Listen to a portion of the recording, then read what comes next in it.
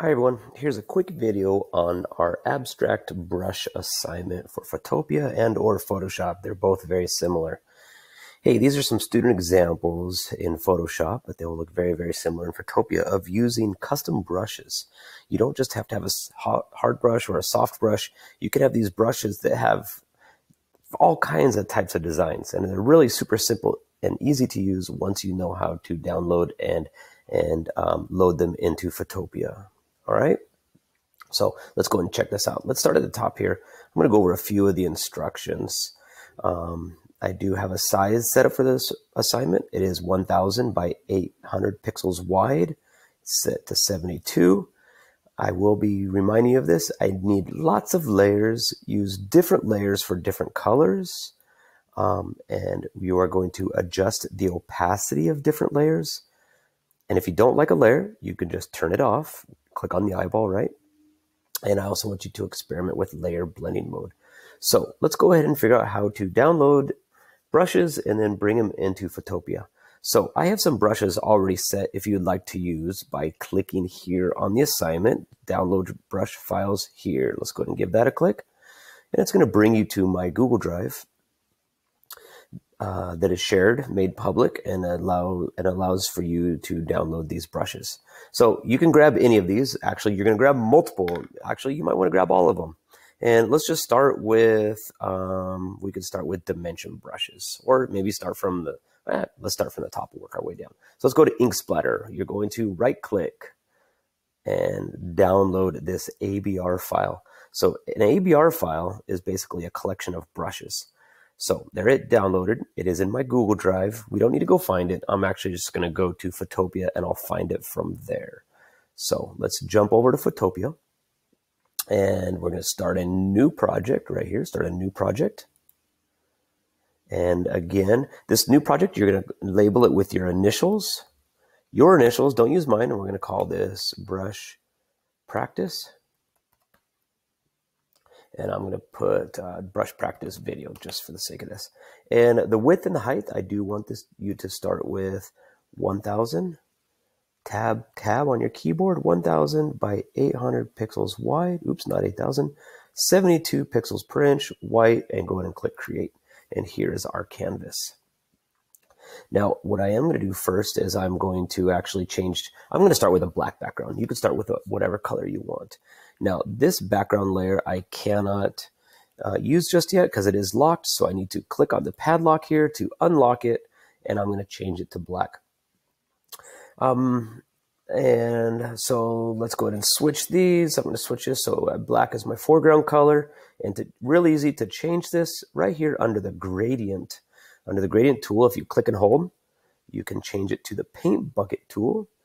And let's select the paint bucket. And just since I'm on the paint bucket, I have it set as black. Just click anywhere on your canvas and it'll drop it, change it all to black. All right, well, let's add a first layer. So I'm going to add one layer. This is where I'm going to start my first brush. Now let's go ahead and load these brushes up. Let's go ahead and find them. So I'm going to click on my brush tool. And where you load them is you come up to your brush options right here. This is your brush settings. Click the little drop down. And they don't make it real easy to find, but there's this little triangle that has some extra setting and extra options. So I'm going to click on this, and I'm going to go to load ABR. The ABR files are your brush packs, right? So I'm going to load ABR.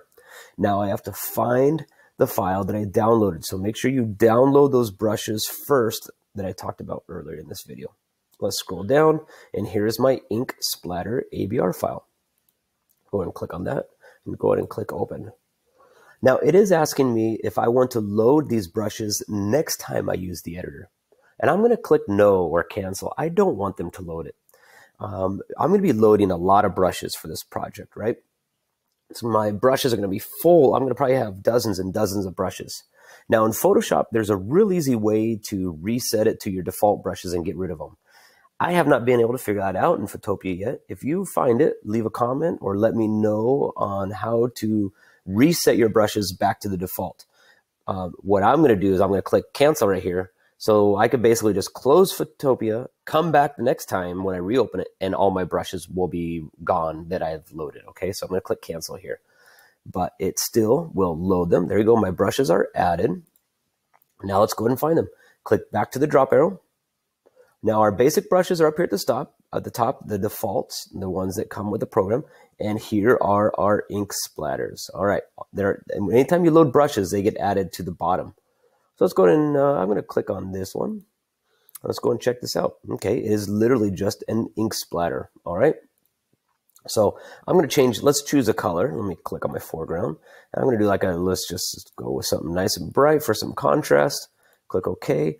Now you can use left bracket and right bracket to increase, right bracket, right, left bracket, left bracket, left bracket to make it smaller. And we're going to come over here and let's just go ahead and click, and boom, there you got an ink splatter. So if you want to do easy ink splatter, they have these brushes that do it all by themselves. All right. Now let's just, for sake of showing you how to do this again, I'm going to add a new layer, but let's go back. I'm going to download some more brushes. This is the shared Google Drive. Let's go to Abstract. Let's go ahead and download these again. So the process is right click, download. Okay, downloads it. You can see it's going to download it to my Google Drive. Download complete. Let's go and close this notification. Go back to Photopea. And let's load these brushes, all right? So again, I'm on my brush tool already. I'm going to click on the drop down for the settings, go to the small triangle right here, and then load ABR. And we're gonna find the ABR file that I just downloaded called Abstract. There you go, Abstract ABR. Click on that, let's go and open it. And those will be added below. Those are going to be added below. So it's coming here. So here's my default brushes. Here's my ink splatter. And then here's the abstract ones. Okay, so let's just go and check these out. And this is basically going to be an exploration assignment. Let's go and click on this one. Let's go ahead. Let's check anyone. Just for, it doesn't matter. We might like these ones, might not. Let's check them out. I'm going to make this larger. And I'm going to change it to black and white so I can actually just click here, hit X on my keyboard to switch it. And I want to rotate this one. So I'm going to click on my brush settings toolbar right here where it says for brush. And you could change the angle right here. Actually, let me change the spacing out. There I can see this is kind of like a downward arch. Let's go ahead and change the angle. And let's flop it over 180 degrees, all right? More or less. Actually, I'm going to kind of have it cup the ink splatter. All right, so there's the angle. Let me click out of here. Oops. Nope, sorry. I thought that would fly away if I click. Nope, let me close it right here. And I'm going to go Control Z, Control Z. And let's just make this bigger. And let's just kind of make this anywhere. This is the idea. All right. Now, what I do want to see for this assignment, I do want to see your layers labeled. So I'm going to call this green splat 1, and I'll just call this double click. Let's go, just call it white 1. Now, the reason I do these on different layers is because let's say I want to get rid of this, or, you know, I don't want this white. Wow, that's kind of an interesting, I don't even know what to call that. If I don't like it, you turn it off. Don't like the green one, turn it off. Okay, if you think it's too strong, we could lower the opacity. We could lower the opacity of this. And I could do that individually. So if I want the white, I can adjust that. And the green, I could also adjust that one, okay? But I could only adjust them individually if they are on individual layers, okay? So again, this is pretty much just going to be an exploration, a creative assignment. Let's go back and check out some of these examples here. Remember, so this is just 1, learning how to load brushes, 2, just being creative and coming up with something cool. Hopefully this is relaxing and just coming up with some type of abstract art. Now, if you want to take this one step further, there's my brushes right here. But if you would like to, for this assignment this year, I would actually, if you want to find your own brushes, go to Google, type in free Photoshop brushes, and you'll find that there's thousands and thousands of free brushes that people make available, which is really awesome. So I'm going to go to brusheasy.com, and whatever you are looking for, you know, leaves, textures, nature, abstract, blue, all kinds of different brushes. So So right now I am in brushes, and you can see, you know, there's these smoke, fog, lightning bolts, bubbles.